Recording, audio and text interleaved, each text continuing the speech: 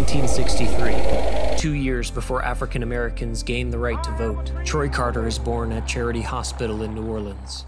1986, a time when college graduation rates for black men in America is less than 10%, Troy Carter graduates from Xavier University. 1991, in a year where the likes of David Duke attempt to grasp power of Louisiana politics, Troy Carter stands in the way as the first African American ever elected to the Louisiana legislature from his home district. 1994, Troy Carter leads the fight against crime on the New Orleans City Council so effectively he becomes the first member to ever become re-elected unopposed. 2015, Troy Carter becomes the first African American to represent the Senate. 2018, Senate.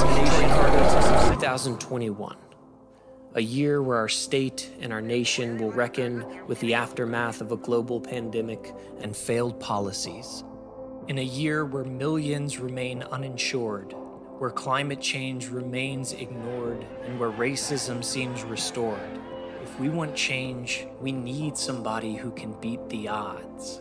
Or better yet, someone who's done it for their entire life. And recognizing that God never got around to making us one any better than the other.